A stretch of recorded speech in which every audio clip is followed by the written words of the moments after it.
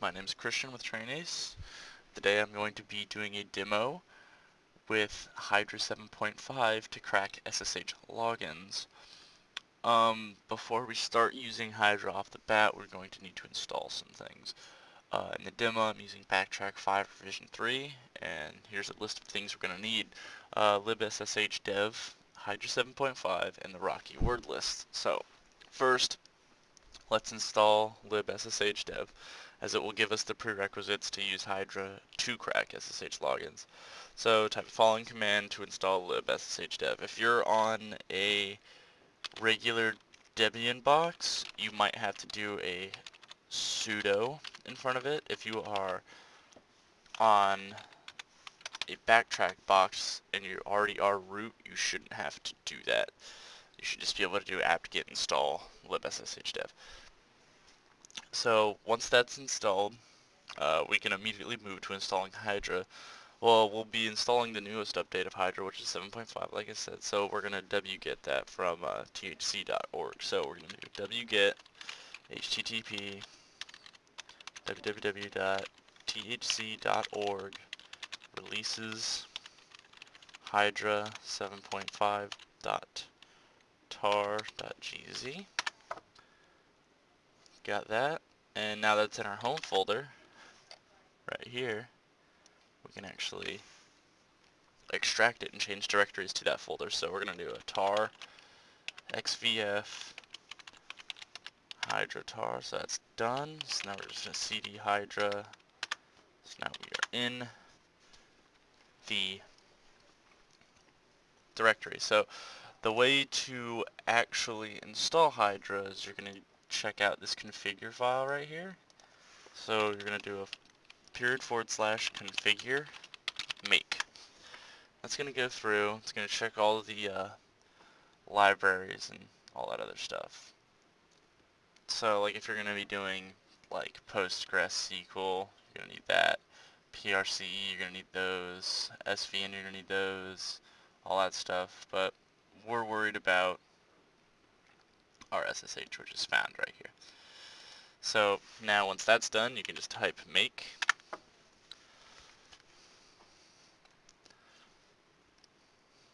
And then once this is done making it, you can actually do a make install.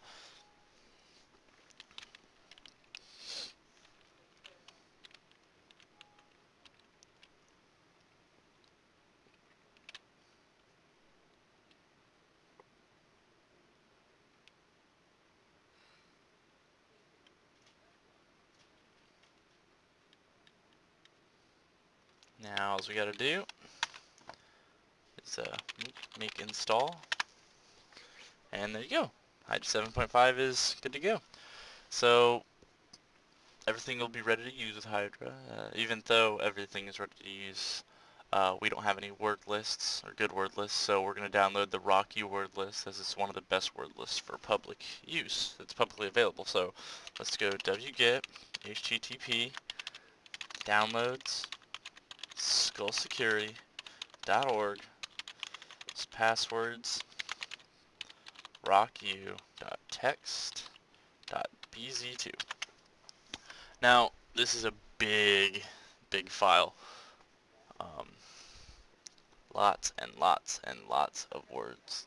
I think it's a 60 million word list, 60 million words word list. If you don't want this big one, or you want like certain types of password lists, you can either make them yourself, or go to Skull Security's download page, and they have a great length of passwords. They're all available for private or public download. They do have some private downloads that aren't available to the public, but obviously you don't need to worry about those. But they have a lot of publics. They have the RockU, they have another version of the RockU, all that stuff. So if you need it, just go there. So this is actually going to take a little bit to download, just because it is a big file. But once we're done with this, we're actually going to have to extract it with bzip2, which is bz2. But once that is all done, we should be able to run Hydra and crack SSH. So before I do that, I'm going to open up a terminal, and I'm just going to do an nmap, and then I'm just going to do it against our Metasploitable box here. So it's 172.16.31.11.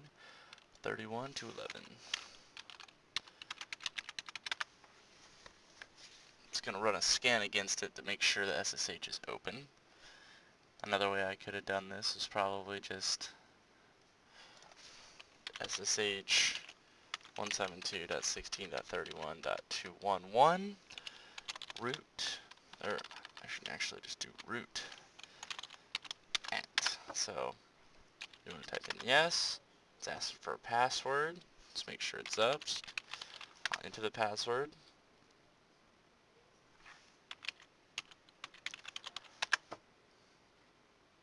I have to actually set up, because the root account is disabled, so we want to set up MSFadmin, and then enter the password. You're in, so the SSH is up. It also says right here, SSH is up. So now that our word list is done downloading, I'm actually going to extract it with a bzip2 tag d rockutext.bz2.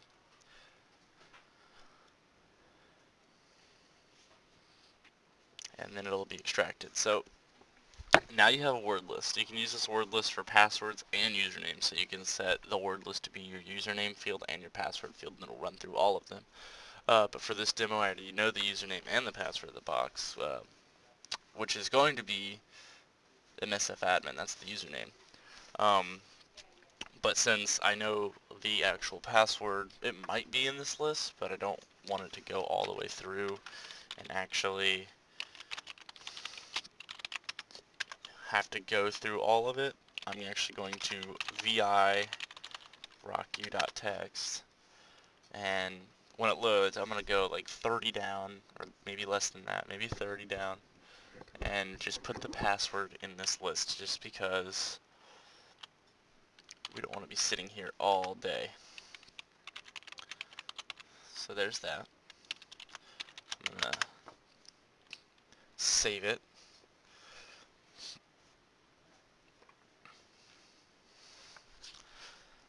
And now once it's saved, we can actually use our Hydra command. So I'm going to clear out this terminal. I'm going to run Hydra.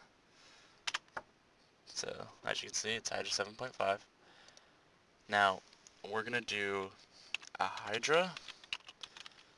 We're going to do S22. That's our port. We're going to do a capital V, that's for verbose. We're going to do an L, which is a login, so we're going to put the user, so MSFadmin. And then we're going to do a capital P, which is a password file, so we're going to do root Hydra 7.5 rocku.text. I'm going to do attack lowercase t, and that's how many tasks. I've noticed if it's above 10, it likes to error out, so I'm going to put 10 or below, and it's going to do 10 tasks at a time. And then I'm going to put our target IP, which is 762.13.31.211, and then you're going to put SSH. And now this will actually run Hydra on port 22, verbose, with the username MSFadmin. Password's going to be the Rocky list with 10 tasks running. So once I run this, which it already has, it will start running through every password one by one. And Hydra cannot guarantee a password will be cracked, but if you have the right password list and user list, you have a possibility to crack them. So if you know the username already, so if it's just like your base root, and you know the type of passwords that the people might use, and you create a word list, or you find a word list, and then you run against it, you might be able to find the password. But like I said, it's all depending. Dictionary attacks only work if the password is in the dictionary.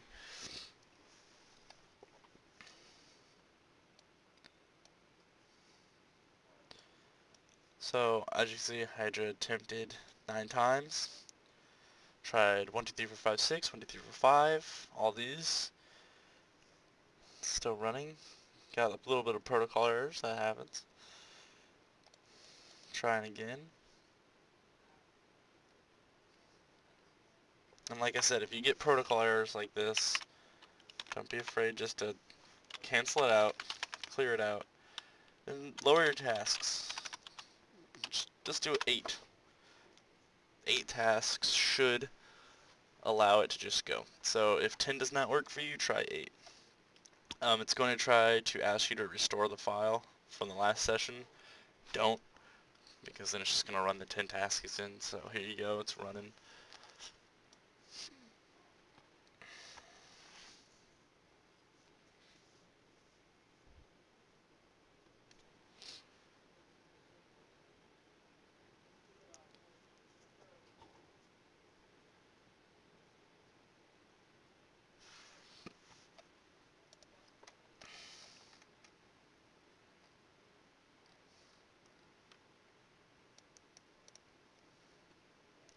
But once Hydra finds the correct password, it's going to reveal it to you at the bottom of the list somewhere down here. So like say Rocky was the password, it'd be like login green MSF admin, pass green Rocky.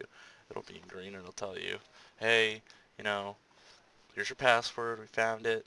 And then all you gotta do is, if you're doing a pen test, write all the passwords down you found out, tell them how you did it, what word list you use, all that stuff. And once you find all the information out, you report it. If you're doing a pen test, be like, hey, you have weak passwords, I used this public word list, etc., etc.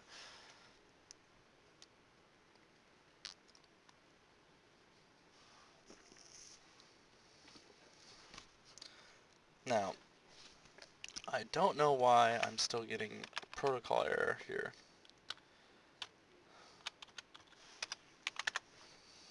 I'm going to try to run it 6 tasks.